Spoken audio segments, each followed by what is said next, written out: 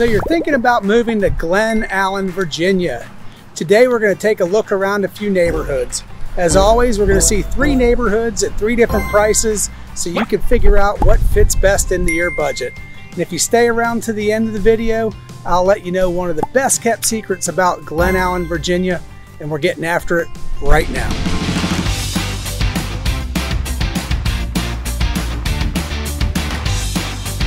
If this is your first time to the channel and you want to know everything there is about living in Richmond, Virginia and the surrounding counties of Hanover, Henrico, Chesterfield, New Kent, Goochland, and Powhatan, then subscribe below and tap the notifications bell so you can be the first to know about the market in Richmond, Virginia.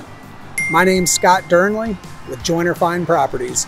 My team and I get calls from people like you looking to make a move to Richmond, Virginia, and we absolutely love it. So whether you're moving in 9 days or 90 days, give us a call, shoot us a text, send us an email, all in the description below, and we'll help you make a smooth move to Richmond, Virginia. So today's tour is Glen Allen. We are starting out this tour of Glen Allen in front of the historic Forest Lodge, or actually what's left of the Forest Lodge.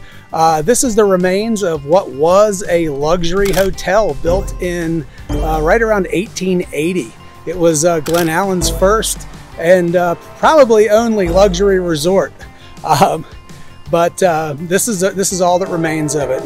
And again, a little bit of info about Glen Allen. Glen Allen is a suburb of Richmond, Virginia. It kind of butts up to Short Pump, but we're a little bit north and a little bit west of Richmond. There's a train track right behind me. You might hear the train whistle blowing right now. But we've got a population in Glen Allen of right around 17,000 folks. In our median household income, we're checking in right at about $79,000 for your median household income. So that's a little bit of overall early info on Glen Allen. Let's hop in the car and let's go take a look at some houses.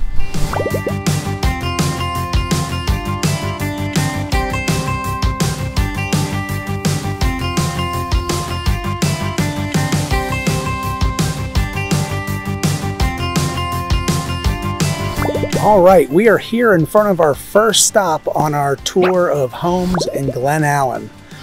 This home is checking in right at $440,000.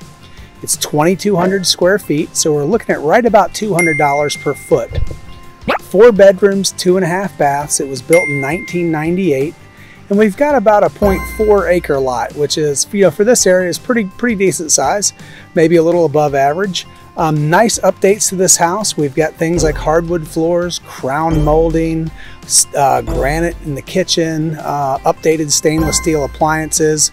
As you can see, there's a 2-car garage. So, very nice house here in a nice area of Glen Allen, which we've said is a growing suburb of Richmond.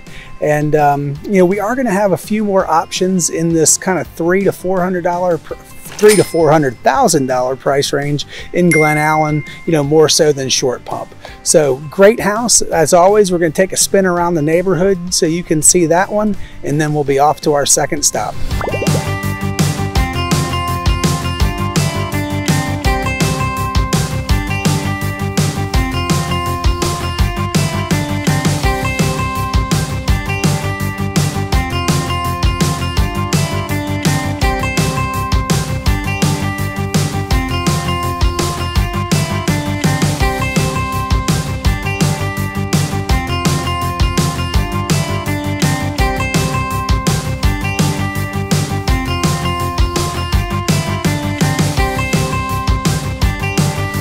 All right, we are coming up to our second stop on our tour of Glen Allen homes.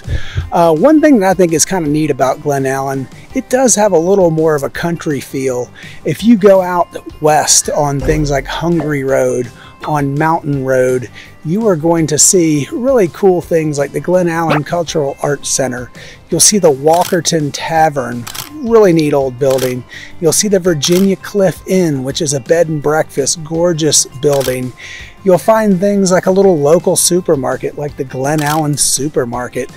So it's just got that really neat feel if you hit certain parts of Glen Allen that feel just like a little more country, but you're still close to absolutely everything. All right, so now we're in front of our second stop. This home is checking in at $530,000. It's a little over 2,400 square feet, so it comes out to right at about $217 a foot. Built in 1996, we've got 4 bedrooms, 2.5 baths, and now we are on a little bit smaller lot right at a 1/4 acre. So this house has some nice updates. We've got hardwood floors, we've got stainless appliances, granite tops. This house recently had the HVAC redone just this year, and it's got a newer roof. So there's some nice updates, which are things you need to really be looking for when you're buying a home that was built, you know, in the 90s. Have the homeowner done any updates? And in this case, they have. So nice house here behind me, and as always, we're going to take a little loop around the neighborhood, check that out, and then we'll be off to our third stop.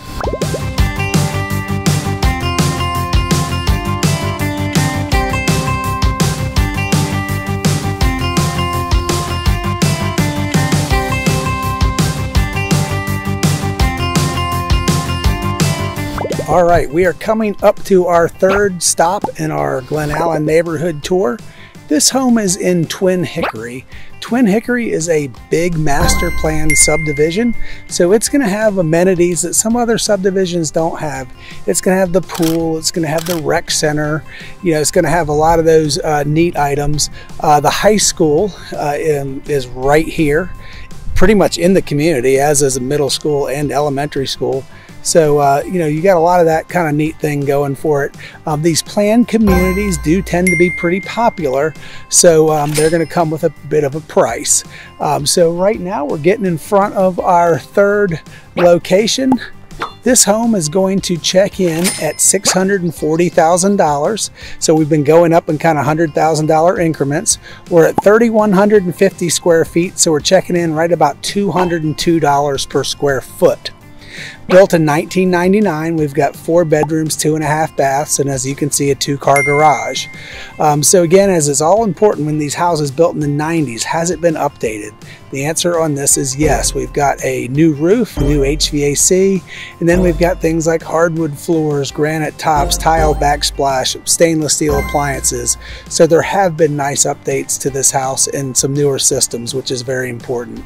So again, this is, we do have a smaller lot. We are back to that sort of 1/4 acre lot, but in these big planned developments, 1/4 acre lot is not atypical, but you have all that, you know, community space, parks, and things like that that can kind of, you know, places to, you know, go throw the ball for your dog and things like that if your yard's just not quite big enough. So there are things that can kind of mitigate maybe a little bit smaller lot in these larger communities, you know, that have some of these amenities. Well, that's it for our last home in Glen Allen. We're gonna, as always, take a tour around the neighborhood, and then we'll wrap it up.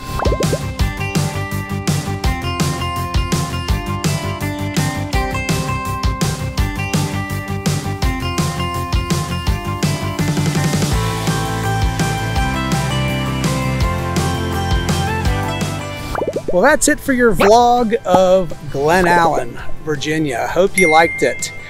Glen Allen originally was called Mountain Road Crossing when the rail service came to Glen Allen in 1836. Eventually that name changed to Glen Allen, and that was based on the name of the homestead of a local landowner named Benjamin Allen. So that's where Glen Allen came from. One of Glen Allen's most prominent residents was a gentleman named John Cussons. He was a soldier, a Confederate soldier in the Civil War, and after the war he settled in Glen Allen, and he was a noted author, entrepreneur, and he started a very successful printing company.